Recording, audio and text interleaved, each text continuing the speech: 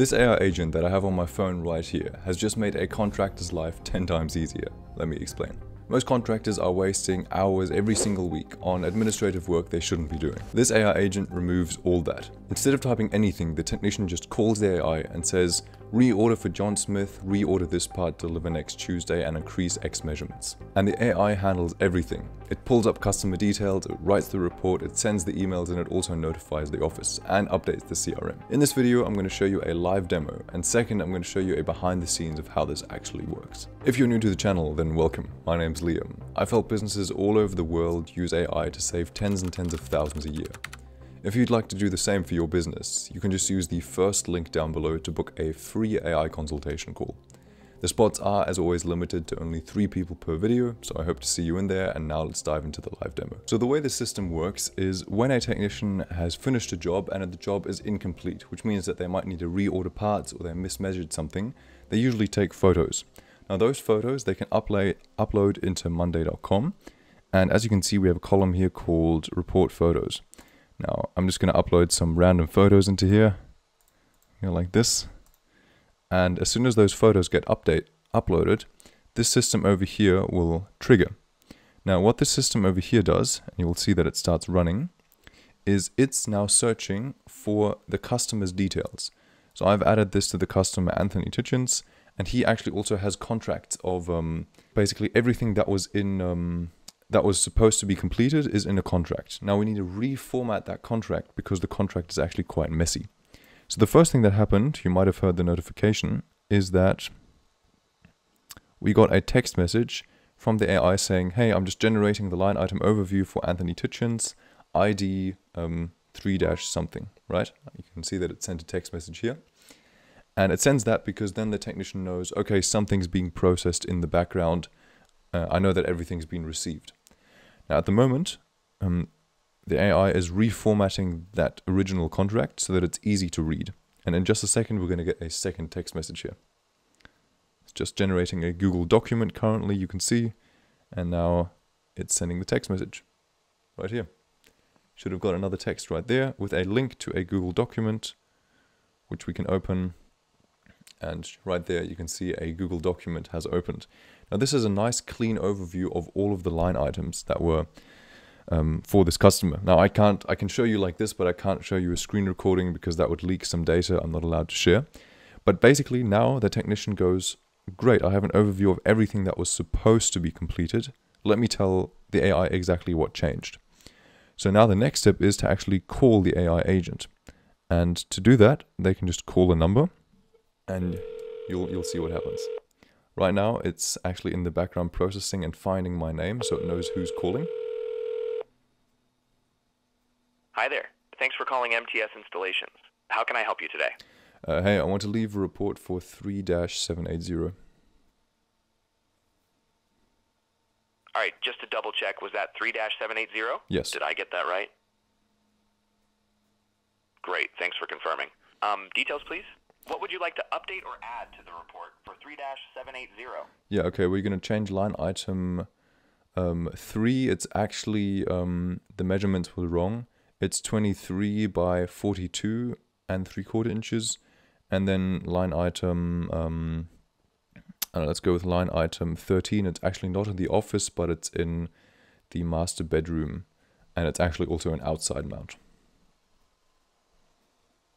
All right, can I give you a summary? Sure.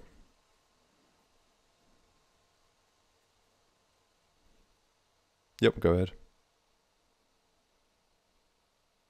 All right, so for report 3-780, you want to update line item 3. The measurements should be 23 by 42 and 3/4 inches. For line item 13, it should be listed as office, but it's actually in the master bedroom, and it's also an outside lounge. Is there anything you want to add? Not lounge, it's called an outside mount. It will change it from an inside mount to an outside mount. Got it. Thanks for clarifying. So, just to make sure I have this right, for line item 13, it's office located in the master bedroom, and we're changing it from an inside mount to an outside mount. No mention of lounge anymore. Is there anything you want to add? That's perfect, thank you. All right, I'll go ahead and generate the report with those updates now. Is it okay for me to continue? Yes, please. Perfect. Just hang tight for a second. Our AI systems are generating your report right now. It'll just take a moment. Quickly put them on mute while it's generating. So it listened to what I said, it identified the right customer based on the ID, and now it's actually generating a report, adding all the photos, and one sec. All right, your report's been generated and sent off. Thanks a lot for giving me all those details. It really helps. Is there anything else you need while I've got you? That's good. Thank you very much. There we go. So it goes full circle and actually generates the report as well, adding all the photos. And now if we go back into Monday, you can see that we have a tech report here. We can click on that and it actually gets sent to the right people as well.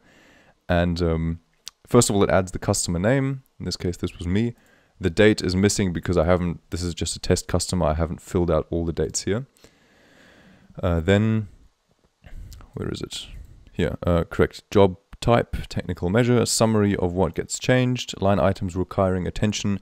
It tells us basically what the line item is that we're changing, what the issue was, previous specs and action needed, which were for these two. And as you can see, location and mount type were incorrect, location office, and so on, right?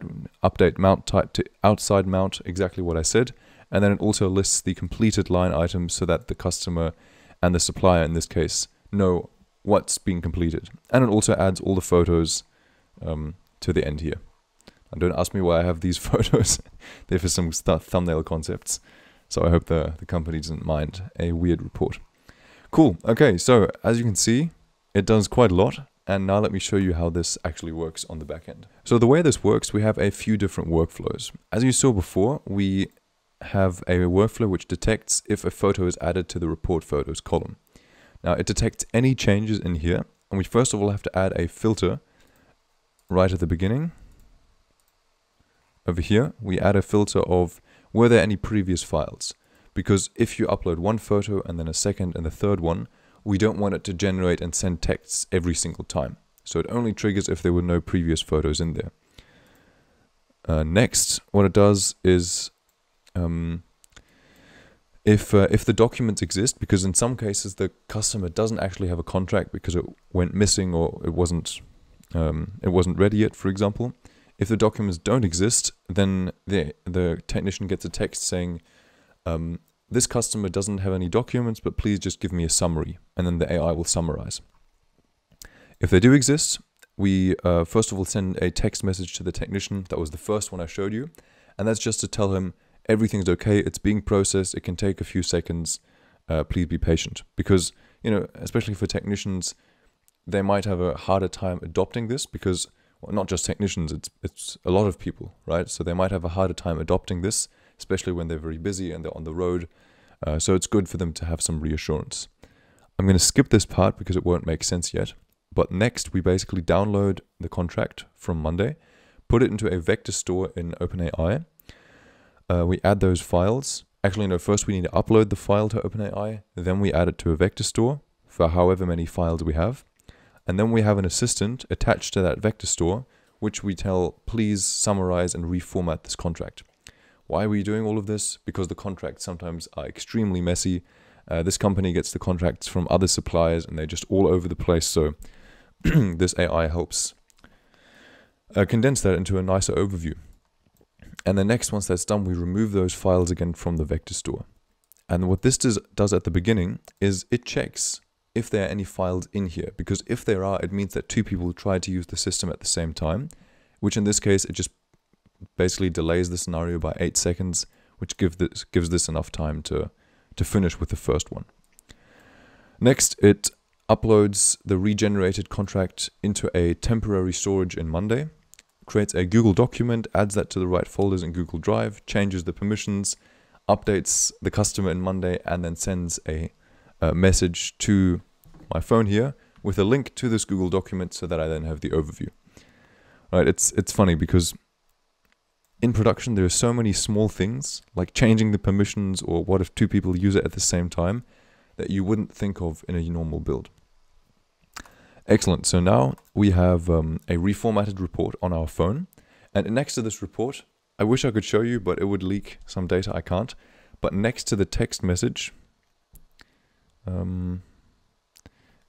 I'm not sure if you can see, but it's probably better if you can't. It says this is a report for 3-780, which means that the technician knows instantly which ID to tell the AI in a moment. Now, next step, next workflow, when the technician makes a call, it gets accepted by this workflow here. And first of all, there's just a bunch of reformatting. We check if this is a technician, if it's a customer, do they exist, don't they exist, which welcome message do we give them? Because in Retail AI, over here, as you can see, this is also quite a big AI agent. We tell the AI, as soon as the call starts, please tell them this welcome message, and the welcome message gets generated depending on if it's a customer, depending on the order status, depending on if it's a technician or not. Great. So then we call the AI, and the AI has, as you can see, a lot more features than just the reports. I'm going to cover those in an upcoming video. But for the reports, what we've done is we've added global nodes. And this basically tells the AI, you can jump here if the caller says incomplete report, which means that the AI knows now, let's go down this workflow. First of all, it asks for the ID, repeats the ID back, and then once it thinks it's understood the ID correctly, it can move on to the next phase. Then it collects the details, summarizes them, double checks if it's allowed to send the report, and then it uses this tool to send the summary of what needs to be changed into this make.com workflow. And based on the ID that was said, we search Monday for the right customer. So now we know which customer to match it to. Then depending on if that customer has existing contracts or not existing contracts, it either generates just a summary or a complete report like I showed you before with all the details. Then it puts that into a Google document, changes the permissions in Google Drive, adds it to the right folder, updates some more information in monday.com, and then all of this over here, by the way, is just to add the photos. Like, it's funny how much effort a simple thing takes sometimes. If there are no photos available, it just stops it right there, and if there are photos available, it keeps going here. And usually it also sends it to the right people, but I've disabled this for the demo so that we don't accidentally send this to live suppliers and customers. That was a mouthful and quite a lot to comprehend. So yeah, a very interesting project. There was a lot more in this project than just this. I'm going to give you a sneak peek into the next video, which, one second, as you can see, it takes a while to load. This is a monster of a workflow, and this covers a lot more things than just reports. So I guess what I'm trying to say is, if you are a home service business and you think that this sounds interesting, I hope that after hearing something like this and seeing it in action, you now have one more use case for AI in your business. And if you would like to work with me to set something like this up for your company, you can just use the first link down below to book a free AI consultation call. I look forward to hearing from you, and I'll see you in the next video.